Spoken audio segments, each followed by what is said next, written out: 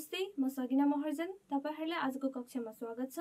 आजको कक्षामा हामी कक्षा 11 को अर्ग्यानिक केमिस्ट्रीमा रहेको preliminary idea on reaction mechanism अन्तर्गत अट्याकिङ रिएजेन्टको बारेमा अध्ययन गर्न गइरहेका छौं।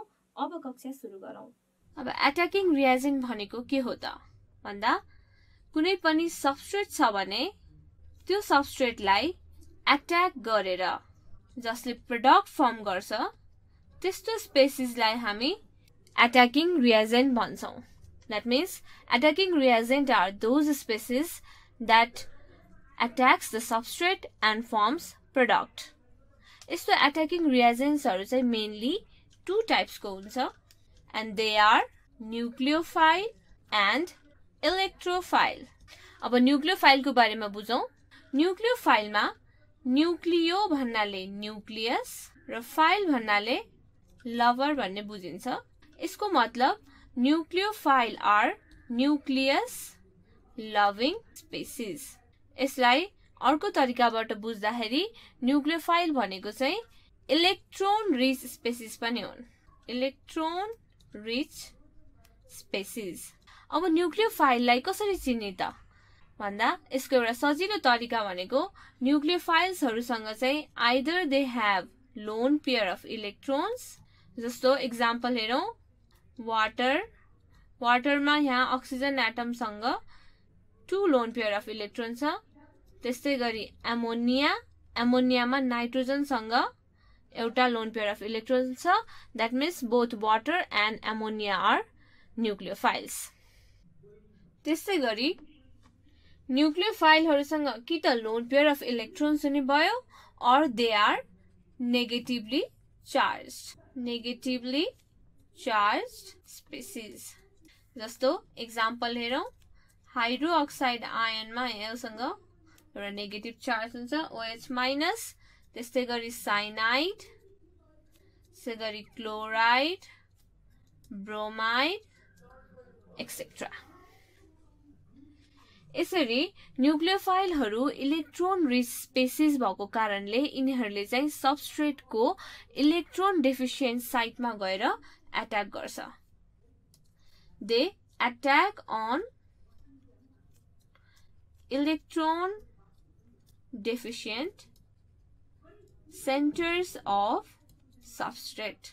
अब न्यूक्लियोफाइललाई इजिली रिप्रेजेन्ट गर्ने तरिका भनेको चाहिँ Nu-. It can be represented as Nu अनि माइनस चार्ज. अब हामी इलेक्ट्रोफाइल को बारेमा बुझौं. इलेक्ट्रोफाइलमा इलेक्ट्रो भन्नाले इलेक्ट्रोन र अगेन फाइल भन्नाले लवर भन्ने बुझिन्छ. So these are electron loving species. अर्को अर्थमा भन्नु पर्दाखेरि they are इलेक्ट्रोन डेफिसिएन्ट स्पेसिस पनि भन्न मिल्छ. Electron डेफिसिएन्ट spaces.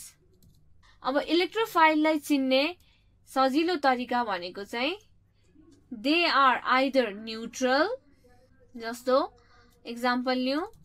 Aluminium chloride AlCl3, boron trifluoride BF3, or they are positively charged species. Example लिनु पर्दा methyl cation CH3+ or NO2+ or NO+. Simple electrophile भनेको चाहिँ हाइड्रोजन आयन हो H+. अब यसमा इलेक्ट्रोनको कमी भएको कारणले चाहिँ यसले चाहिँ के गर्छ त भन्दा सबस्ट्रेटको इलेक्ट्रोन रिच साइटमा गएर अट्याक गर्छ.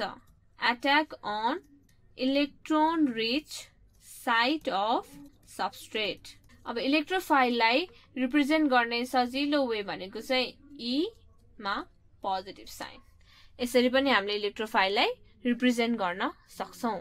ओभरअल मा बुझ्दाखेरि चाहिँ के छ भन्दा न्यूक्लियोफाइल यदि हामीसँग न्यूक्लियोफाइल छ भने र इलेक्ट्रोफाइल छ भने न्यूक्लियोफाइलले गएर इलेक्ट्रोफाइललाई अट्याक गर्ने भयो.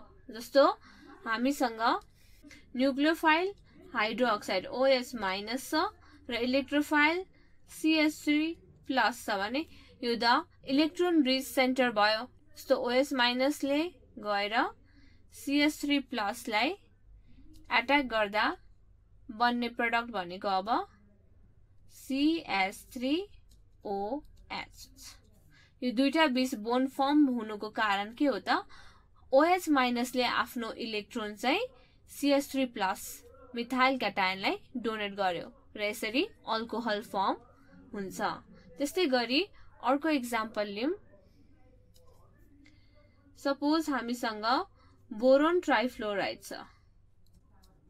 यो त अब हाम्रो इलेक्ट्रोफाइल हो बिकज इट इज इलेक्ट्रोन डेफिसिएन्ट भने अब यसमा आएर यो न्यूक्लियोफाइल इलेक्ट्रोन रिच सेन्टरले आएर एट्याक गर्छ भने अब बन्ने स्पेसिस चाहिँ B F F र अर्को F आएर बसिन्छ र यहाँ अब यसमा बोरोनमा नेगेटिभ चार्ज आउँछ। यसले चाहिँ के देखाउँछ भन्दाखेरि बोरोनसँग चाहिँ अब पर्याप्त इलेक्ट्रोन छ भन्ने बुझाउँछ। यसरी न्यूक्लियोफाइल र इलेक्ट्रोफाइलले चाहिँ एट्याक गरेर सबस्ट्रेटमा डिफ्रेन्ट प्रोडक्टहरु फर्म भइरहेको हुन्छ। हामी आजको कक्षाको अन्त्यतिर आइसकेका छौं। जाँदा जाँदै तपाईहरुलाई निम्न गृह कार्य दिदैछु। गृह कार्यको प्रश्न रहेको छ, What is electrophile? Give an example of it. Define nucleophile. Give 2 examples of it. Differentiate between electrophile and nucleophile. तपाईहरुलाई आजको कक्षा कस्तो लाग्यो त? तपाईहरुको केही सल्लाह या सुझाव छ भने निम्न ठेगानामा सम्पर्क गर्न सक्नुहुन्छ। हाम्रो ठेगाना रहेको छ learning@deerwalk.edu.np। अर्को कक्षामा अर्को पाठ लिएर उपस्थित हुने नै छु।